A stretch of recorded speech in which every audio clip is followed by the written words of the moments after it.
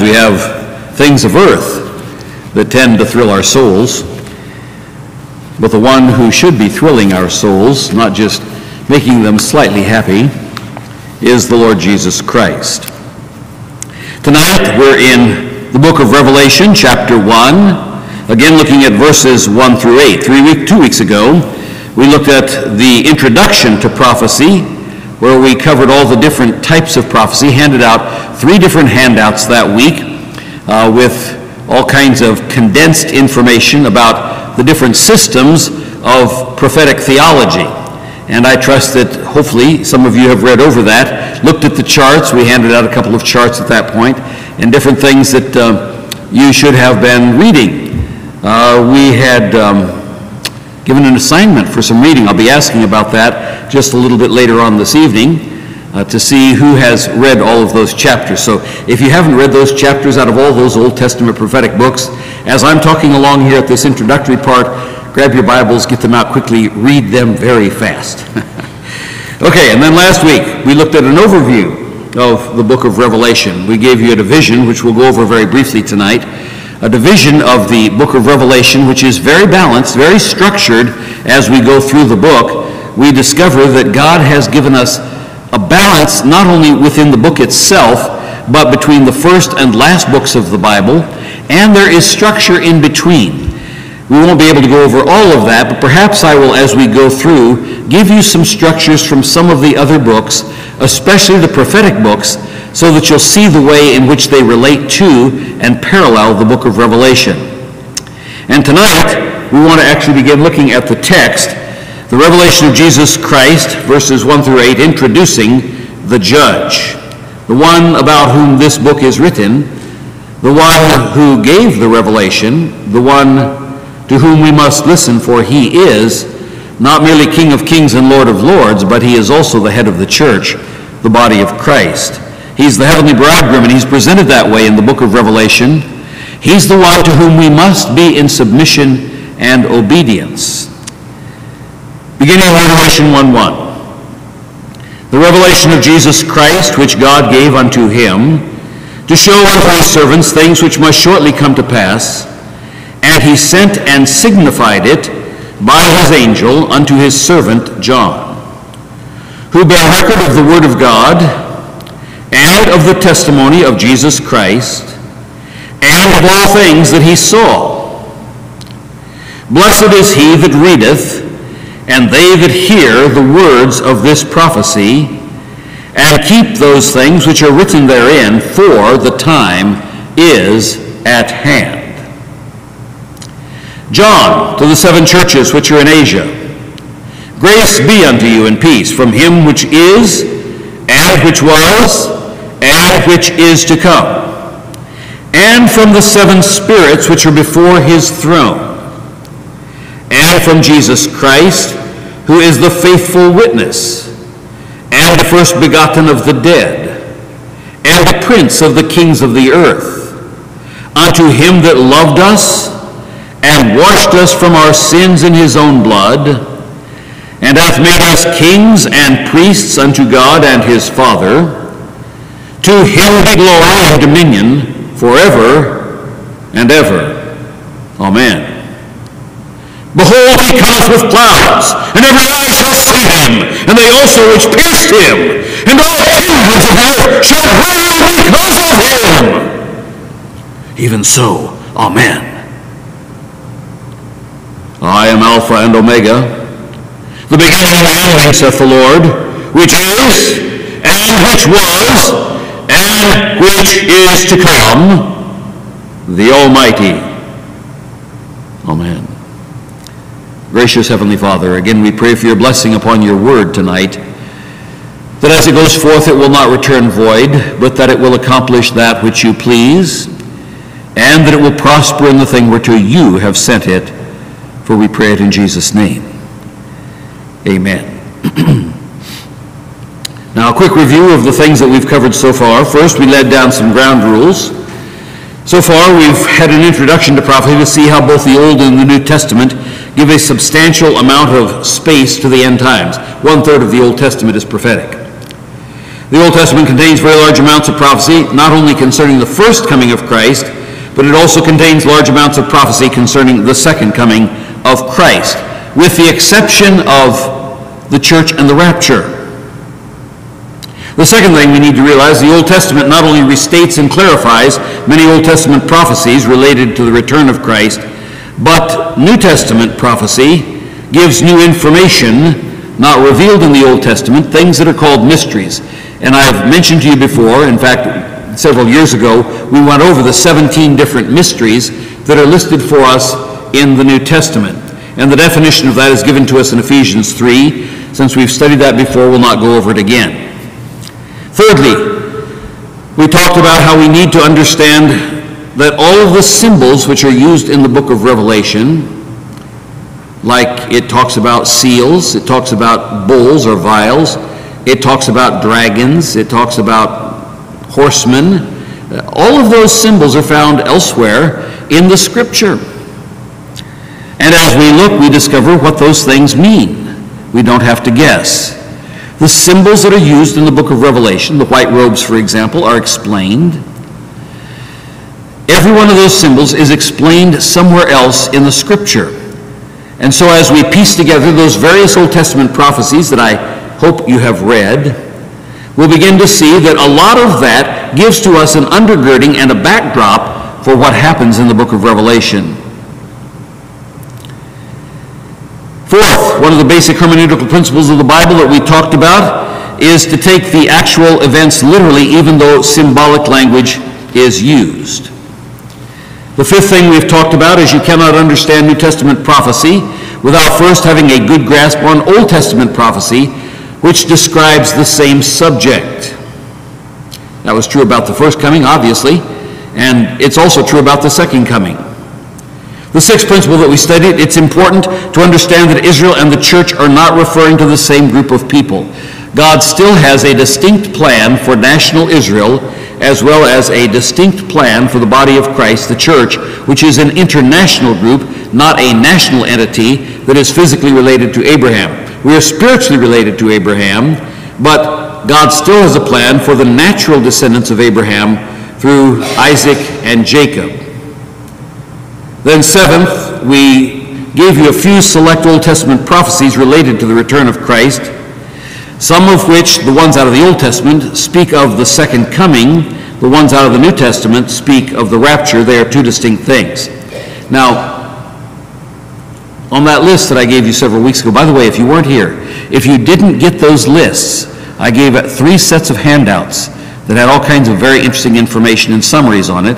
If you did not get those, please be sure to see me after the service tonight, because I'll get you copies of all those different handouts. They're important for you to know and to understand as we go through this book. But for those of you who knew about the passages, who perhaps heard about them and wrote them down because you were out of town but listening somewhere else, I said I would ask again tonight. You had a whole week, those of you who weren't ready last week. How many have read all those prophetic passages that I gave in the list? May I see your hands? We have a few. Good, good, good.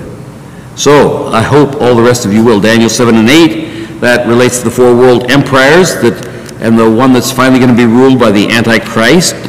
Psalm 2, it specifically quoted in the New Testament about the second coming. Psalm 110, which I wrote my what's called the baby thesis at Dallas Seminary on, relates to the second coming, the defeat of the Antichrist.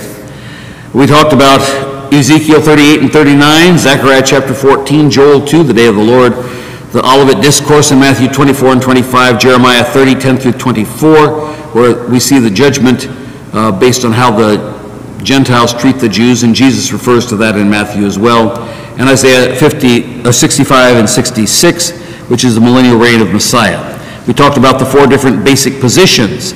Premillennialism, Christ coming back before the millennium.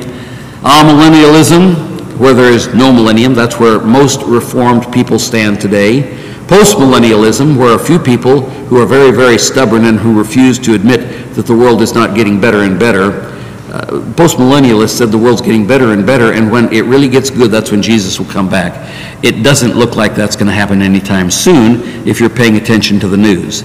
That's sort of a dead theory. And then preterism, where it is claimed, and many people today are moving into that out of Reformed circles, where they no longer hold to amillennialism because they see the evidence is too strong for other things, and so they conclude that all prophecies concerning the second coming were fulfilled in 70 AD when Rome sacked Jerusalem. And then I gave you out a chart that related to that.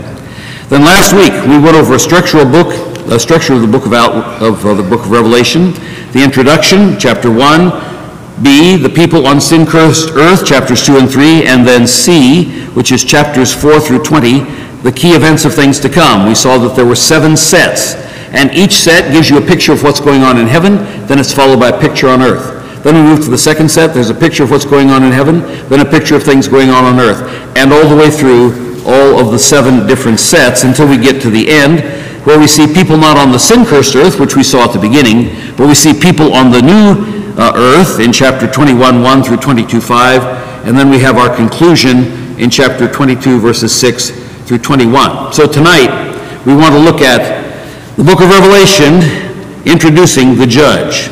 And I hope as you heard me read that a little bit earlier, that there were some important things that stuck out to you. First of all, it says the revelation of Jesus Christ. Now, some of your Bibles may, and I've seen some of the older editions especially, where it says at the top of the book, the revelation of St. John the Divine. How many of you have a Bible that says the revelation of St. John the Divine? Okay. What does the first sentence in this text here say? The revelation of Jesus Christ. It doesn't say the revelation of St. John the Divine.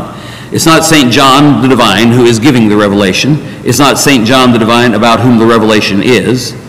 It's not St. John the Divine anything, anywhere in there until it gets to, it was given to him by Jesus.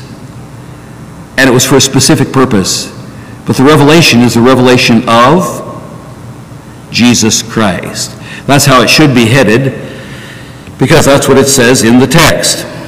Christ is both the subject and the object of this revelation. Now, we tend to think of revelation as a name for a book. Some of you may remember where I went over some of the very basic doctrines related to Scripture. One of those doctrines is the doctrine of revelation, then the doctrine of inspiration, then the doctrine of illumination, then the doctrine of preservation. Those are 4 essential key doctrines that relate to Scripture. And so this is a specific revelation. It is new material given by God from heaven to man, so that we'll have a distinct unit, a compact unit of all the things related to the second coming of Christ, which are scattered all over the Old Testament, plus new information not given before that relate to the rapture of the church, where we're caught up to meet the Lord in the clouds and evermore be with the Lord. And so what we have here is a system of theology that gives to us the capstone of all of biblical prophecy when we get to the Revelation. And it is a revelation that centers around Jesus Christ. He is the heart of all revelation. He is the heart of all prophetic revelation. He is the one who begins it.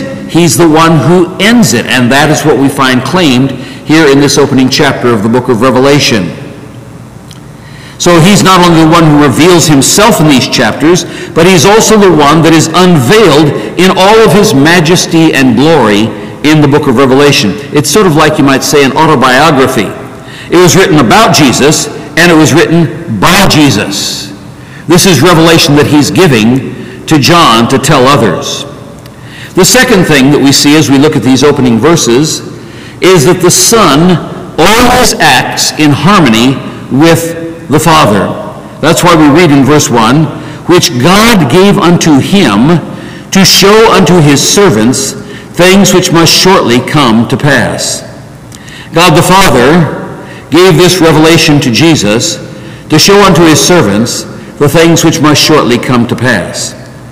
Now, we always see the Lord Jesus Christ functioning hand in hand with the Father, never outside of the will of the Father, always doing what the Father commanded him to do. He always works in harmony with the Father. And we find that many places in the Gospels. Let me give you just a few of those, especially in the book of John is where we see that. But for example, in John chapter 5, verse 19, "Then answered Jesus and said unto them, Verily, verily, I say unto you," now listen carefully, "the Son can do nothing of himself, but what he seeth the Father do, for what things soever he doeth, these also doeth the Son likewise." So that's why we see this opening phrase in the book of Revelation about the Lord Jesus Christ and the Father, which God gave unto him to show unto his servants the things which must shortly be done. We find another illustration of this same principle over in John chapter 5, verse 30. Jesus is speaking, and he says, "I can of mine own self do nothing. As I hear, I judge, and my judgment is just, because I seek not mine own will, but the will of the Father which hath sent me." Jesus always functions in harmony with the will of the Father. He doesn't step outside it. That's one of my goals in life, is to be in harmony with the will of God, not to step outside of it. I hope that's one of your desires too. As we are conformed to the image of Christ day by day, that means we are being conformed to the will of God, so that we step outside the will of God fewer and fewer times as we grow in faith and as we grow in maturity and as we grow closer to Christ. Another verse over in John chapter 8, verse 28, again showing that the Son always acts in harmony with the Father. "Then said Jesus unto them, When ye have lifted up the Son of Man, then shall ye know that I am he, and," listen carefully, "that I do nothing of myself, but as my Father hath taught me, I speak these things." And that's exactly what we see here in these opening verses in the book of Revelation. The revelation which God gave unto him to show unto his servants. So he got it from the Father, and now he has a specific task what to do, to show to his servants, that's us, the things which must shortly come to pass. The third thing that we learn as we look at these opening verses in Revelation chapter 1 is the purpose of the book is fivefold. There are 5 purposes for the book of Revelation. Number 1, to teach Christians, to show unto his servants. To teach Christians. You say, well, why in the world does God want us to tell us about these things? They're scary things. Whoa, we don't want to hear those things. Those are bad news things for the earth, especially as we get farther down and we see all the different judgments that are going to fall on the earth and all the people that are getting killed. Huge amounts of population being wiped off the face of the earth. All kinds of horrible plagues taking place, all kinds of wars taking place. Even the animals are killing people. I mean, boy, you get into the book of Revelation, you got a lot of bloodshed. By the time you get to the end of the plagues, more than 50% of the world population is annihilated. 8 billion people on earth right now. Think about 4 billion of those people dead through horrible deaths and all the horrible things that happen to the rest. They're covered with boils and they're bitten by all kinds of horrible creatures. And I mean, whoa, it's a really tough looking book. So why does God want to teach this to Christians? Well, that is for the second reason that the book of Revelation is given. And we'll be looking at these places as we come to them in the book of Revelation, but I'm giving them in summary to you right now. Number 1, which is stated in our text tonight, is to teach Christians, to show unto his servants things which must shortly come to pass. But the second is to warn Christians. We'll see that precisely when we get into the letters to the 7 churches. Those are warnings to the churches. In light of the events that are going to be coming upon earth, here's the way that you should be living. Number 1, to teach Christians. Number 2, to warn Christians. The third reason given to us in the book of Revelation is to encourage Christians. To encourage Christians. Because as we discover, by the time we get to the end of chapter 3, the church is out of here before the judgments on earth begin. So we have a short period of time in which to heed the warning, take the advice given in the book. Remember what it said? It said, blessed is he that hears and reads the things that are in this book. What's the blessing in that? Well, we're going to see that because it is to encourage us, and number 4, to prepare us for the imminent return of Christ. Number 1, to teach us. Number 2, to warn us. Number 3, to encourage us. And number 4, which is very closely tied to that, to prepare Christians for the imminent return of Christ. And then number 5, which should be the result of all biblical prophecy. John tells us this same thing over in 1 John. He says, every man that hath this hope in him, that is the blessed hope, the hope of the imminent return of Christ, every man that hath this hope in him does what? Purifieth himself, even as he is pure. Not purifies himself according to his own standards, purifies himself according to the ultimate standard, purifies himself even as he is pure. How pure is Jesus? How pure is Jesus? Ultimate purity, total purity, absolute spotlessness, absolute blamelessness, even as he is pure. So number 5 is to motivate Christians to more faithful service in purity. To motivate Christians to more faithful service in purity. Because it's written to show his servants things which must shortly come to pass. The 4th thing that we learn from our text tonight is the revelation is certified to a specific apostle. That is the Apostle John, the beloved disciple. Something else that's very interesting in the text, we're told specifically, it was also delivered by an angelic messenger, and I think there's a reason for that, to guarantee that there were no slip-ups along the way. Satan opposes the revelation of God. He has fought the Bible throughout his entire career. He has fought the Word of God since the very beginning in the book of Genesis, where he came to Eve in the garden, and he said, hath God said? He always challenges, always questions what the Word of God says. He always wants to tempt you to change it just a little bit. And so here we find that there is an angelic oversight of this book. An angelic messenger gives it to John from Jesus, who has received it from the Father. So it has apostolic authority, angelic oversight, since a great deal of the book, by the way, we talked a little bit about this morning. We'll be getting into a lot more of it in the book of Revelation. But it has a great many insights into what angelic beings do, and we discover that in the book of Revelation. The 5th major thing that we learn from these 8 verses, imminency is one of the biggest keys to the book. You notice there twice, things which must shortly come to pass. Imminency. We don't know when, but we need to be ready all the time. Now, some of you, I'm sure, are aware of the Coast Guard motto, Semper Paratus, which means always prepared. That should be the motto of Christians. Always prepared.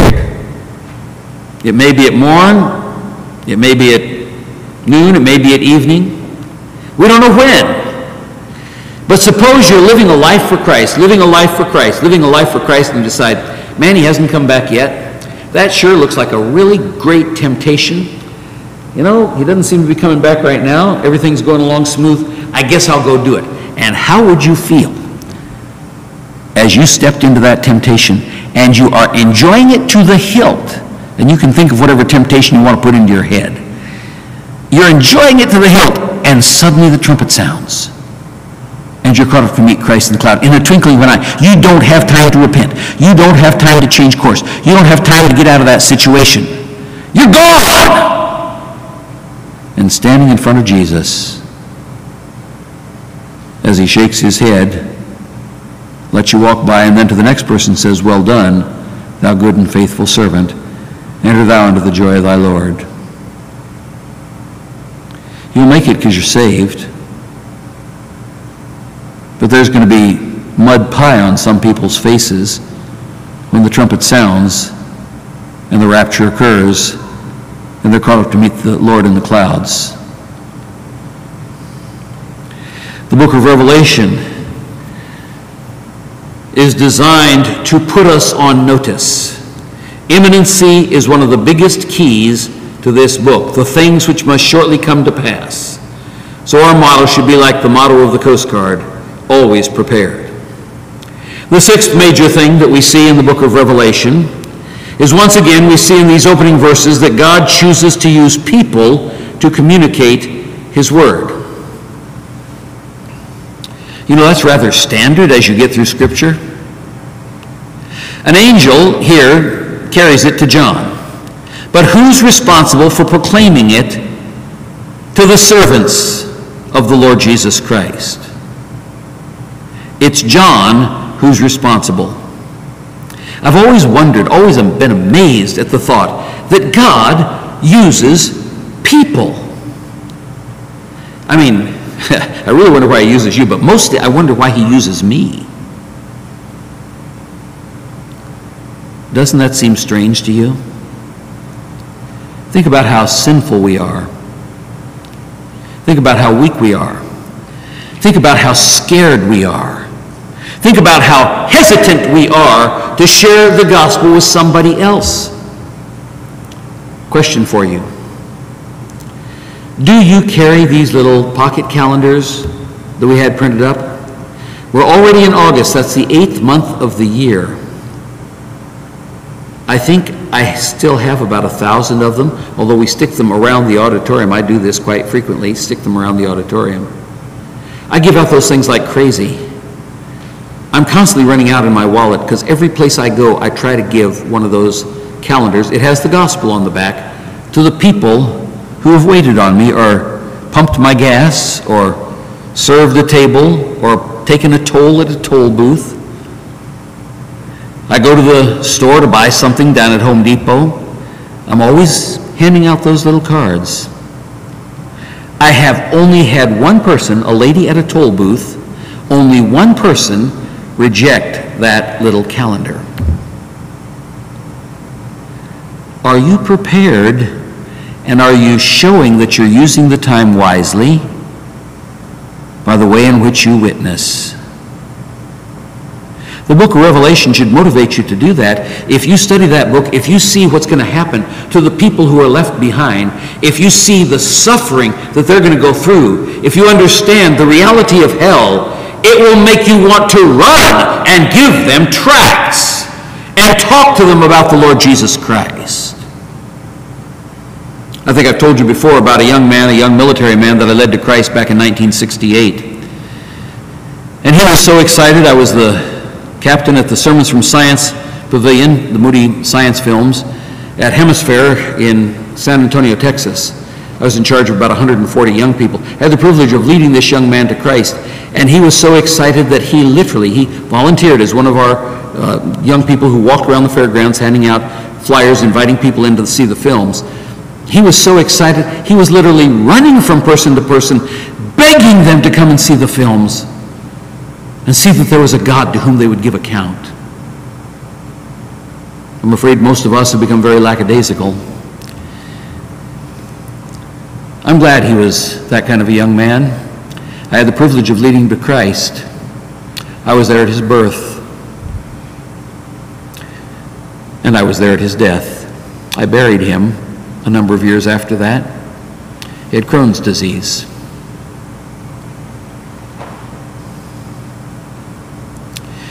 And very interestingly, at that time, he was living in Alabama, after having lived in California for many years. How God brings people together for specific things. I was the midwife that helped bring him into this world spiritually. I was the pastor that preached his funeral. Dear people, you do not know when you're going to die. I hope you understand that. I hope that you realize that every day you take a breath, you have one less breath to breathe before you will die.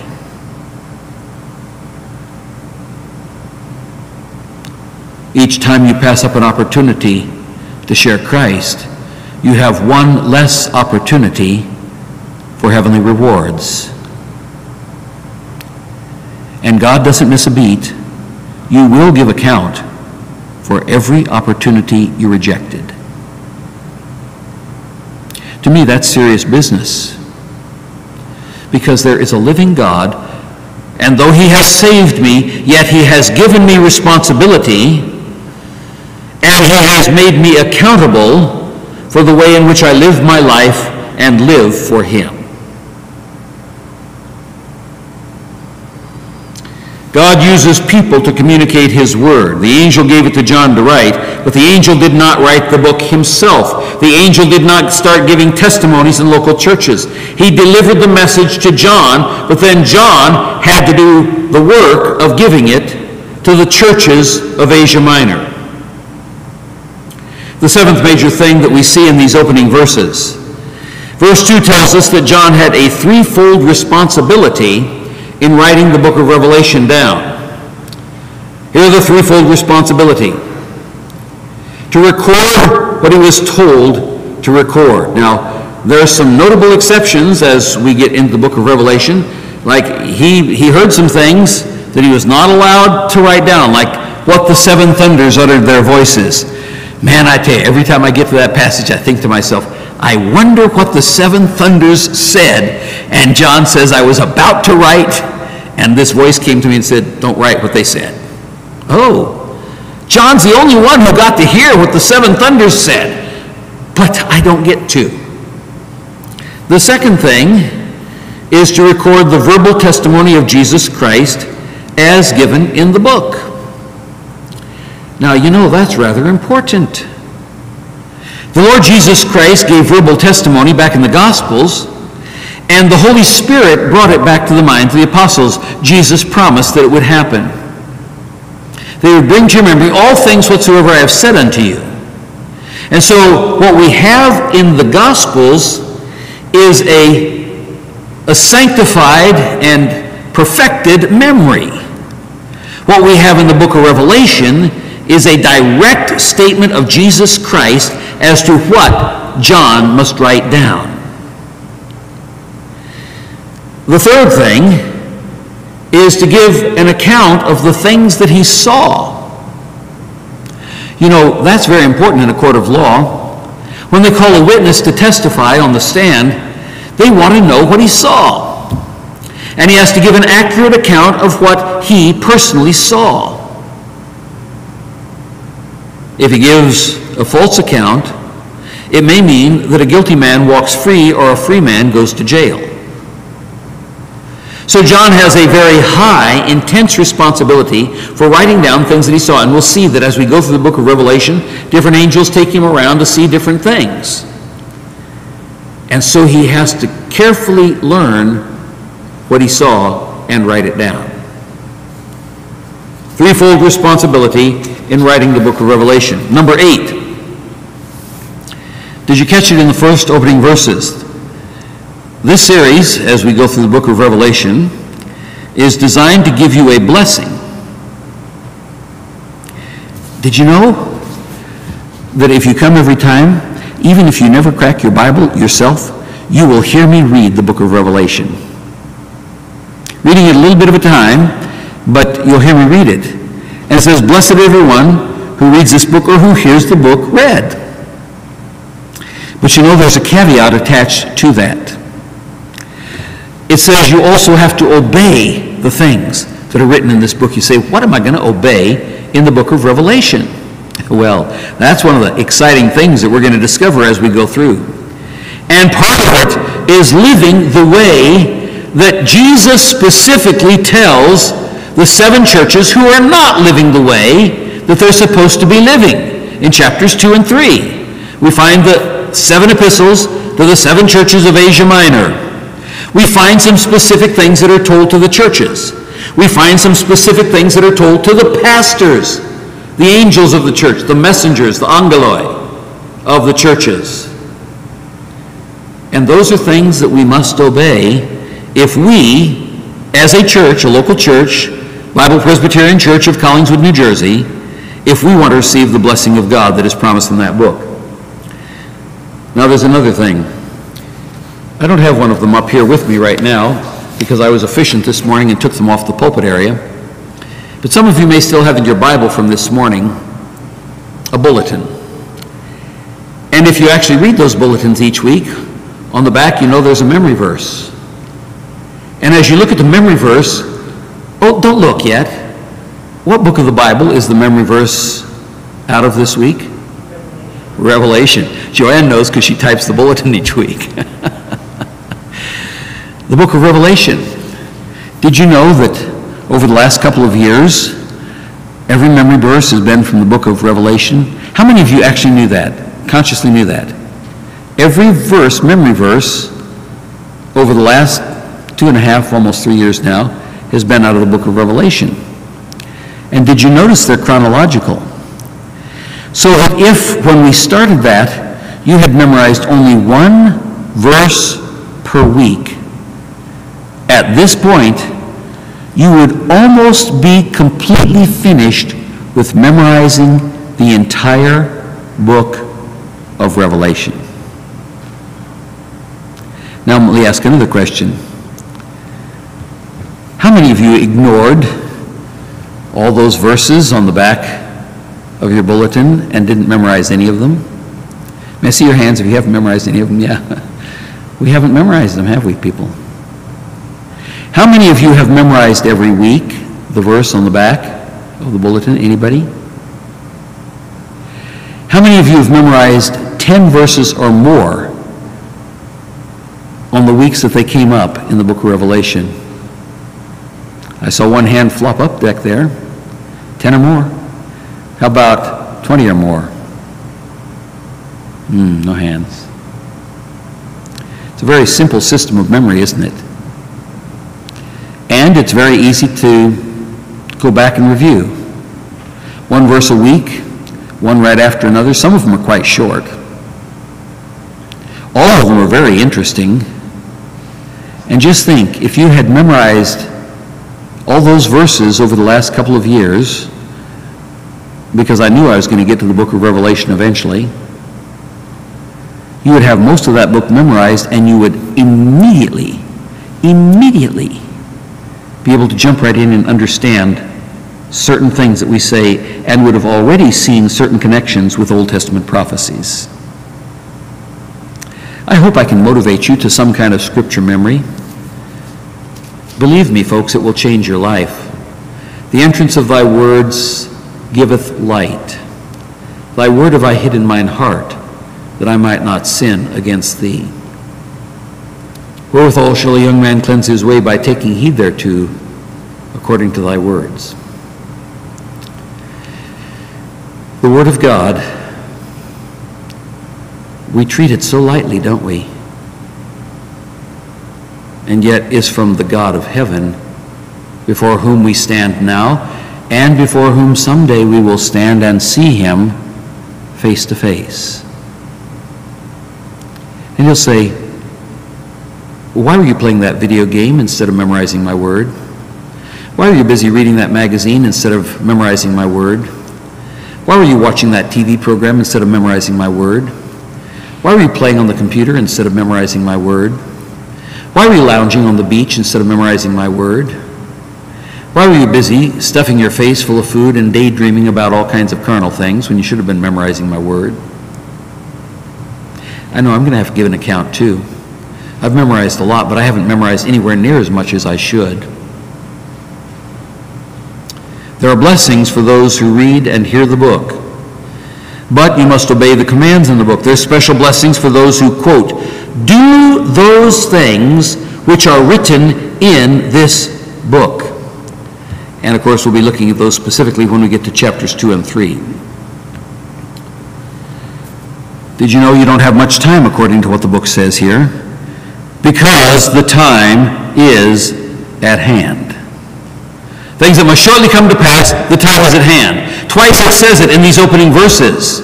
In other words, it gives us a sense of urgency, that we must be about our Master's business as long as we have life on this earth, because we don't know when it's going to end, either by death or by the rapture. Urgency and expectancy. The urgency and expectancy when a mother is about to give birth to her baby. Some of you are ladies who have given birth to babies. You know the urgency. You know the expectancy. You know the pain. You know how the labor pains come closer and closer and closer and closer together. Start off with a Braxton Hicks, and then you start getting those labor pains, and they're more intense, and they're more intense, and you realize a baby's going to be born, and you hope you live through it, and perhaps you scream, and your husband's there holding your hand. Folks, I went through that 13 times. There's an urgency, there's an expectancy. Paul uses those terms over in Romans 8. The whole earth groans in travail, waiting for the manifestation of the sons of God. It's going on around us, and most of the time we don't care. Ninth, the initial audience that we have given to us here. We'll have to end with this one. The initial audience. Those are the 7 principal churches of Asia Minor. Now, if you look at a map, and you probably have a map in the back of your Bibles, and most of those maps are accurate, or at least generally accurate. You see the Isle of Patmos out in the Mediterranean Sea, and then you look at the 7 churches of Asia Minor, and they're spread sort of like an arced fan off to the right, like from your perspective. Here is Patmos here, and here is Asia Minor, going from Turkey and spreading around across like this down toward Israel. And you have 7 different locations about equidistant from one another in that fan, in that arc that goes across. Each church, as we'll see, had a different character. We're going to learn some very interesting things about these churches. Number one, they're literal churches. They really existed. And they had the specific character qualities that John speaks about in Revelation chapter 2 and chapter 3. The second thing we're going to notice is that these churches are typical of 7 different types of churches that still exist in the world today. And you can classify churches according to those types of churches that are listed. The third thing that we discover, and all 3 of these things are true, the third thing that we discover is that each one of those churches gives to us a picture of different periods of church history up to the present, and we are in the Laodicean church period. The church of Laodicea, which was neither hot nor cold, and God said, I will spew you out of my mouth. I'm sick and tired of your lukewarm, tepid, lousy Christianity.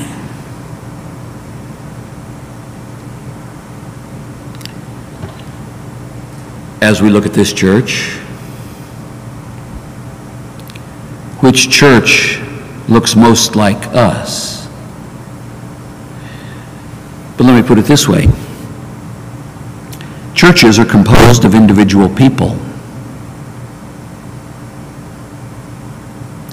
The church gets its character from the composite joining of individual people into a body. It's a situation where we can't pass the buck to somebody else. We'll talk more about that when we talk about the specific character of the 7 churches of Asia Minor. But that's the audience. And we'll be looking at each of those churches in light of their character and what John and thus Jesus, because this was a revelation of Jesus Christ, said about those churches. John to the 7 churches which are in Asia, grace be unto you and peace from him which is and which was and which is to come, and from the 7 spirits which are before his throne. It amazes me that when we know about the churches, we don't know about them yet here in chapter 1, but when we learn about them in chapters 2 and chapter 3, that John would use those kinds of words to them. Grace be unto you and peace. Grace and peace. That's God's design for the church. That's God's design for you as an individual. Grace and peace. And it's from the eternal God, the one which is. Currently he's there, the God who is there. But he's also the God who extends into eternity past and which was. And he's the God who extends into eternity future and which is to come. I'm going to save that next phrase for next week. And the seven spirits which are before his throne. Have you ever wondered who in the world are the seven spirits which are before his throne? Let's close in prayer. Our gracious Heavenly Father, how we thank you once again for your word and for its power. And what a magnificent introduction to the one who is the judge of the earth, the Lord Jesus Christ, the one who is and was and is to come, the one who is the beginning and the ending, the one who is the Alpha and the Omega, the one who is there from eternity past and will be there in eternity future, the one who is the Creator, the one who is the sacrifice, the one who is the Redeemer, and the one who ultimately is the judge who gives rewards to those who have obeyed him and condemns those who have refused him. Thank you again, Father, for your word. Take it and bless our hearts with it, for we pray these things in Jesus' name. Amen.